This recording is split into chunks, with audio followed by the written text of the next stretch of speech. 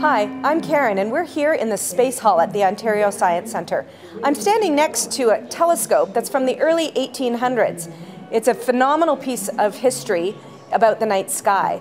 Back in the 1600s, Galileo discovered looking at the night sky, and today here at the Ontario Science Centre, we look at the night sky on a regular basis. We run programs here throughout the year where you can come to what we call a star party.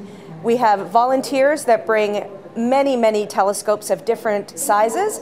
We talk about constellations, we talk about planets and the moon. Sometimes we get to see the International Space Station fly above.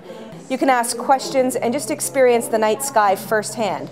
So come on out, check out the telescope here, and see some of our more current stuff when you come to a star party.